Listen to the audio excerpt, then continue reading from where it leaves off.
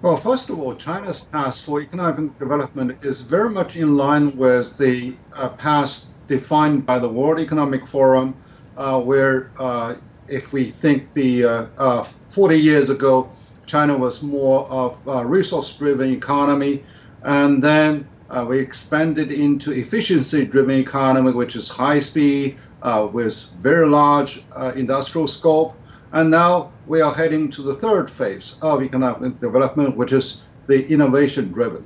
By having the innovation-driven mode of operandi, we need to have more sophistication in allocating all economic resources, be it human capital, be it technology, and also, land, labor, etc., etc. And more importantly, that we are getting more and more interdependent and intertwined with the global economy. So how we can really manage our own economic growth, and in the meantime, to manage the conducive relationship with all trading partners, that really present a very tough challenge, because right now the trade protectionism under the pretext of the COVID-19 is still looming very large. Well, lots of people are talking a lot about the actually around 8% growth rate, given the lower performance of last year, with very sound reason.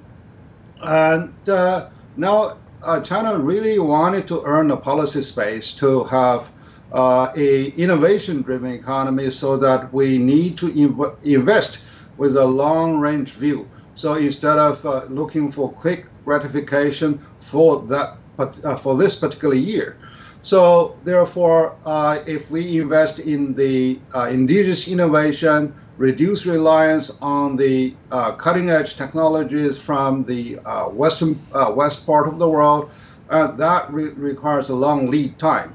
And so we need to be more patient. And also that, the 6% growth rate is very much faded now that we are relieved with the poverty alleviation. Now we are heading for the rural revitalization, and we are heading for a better environment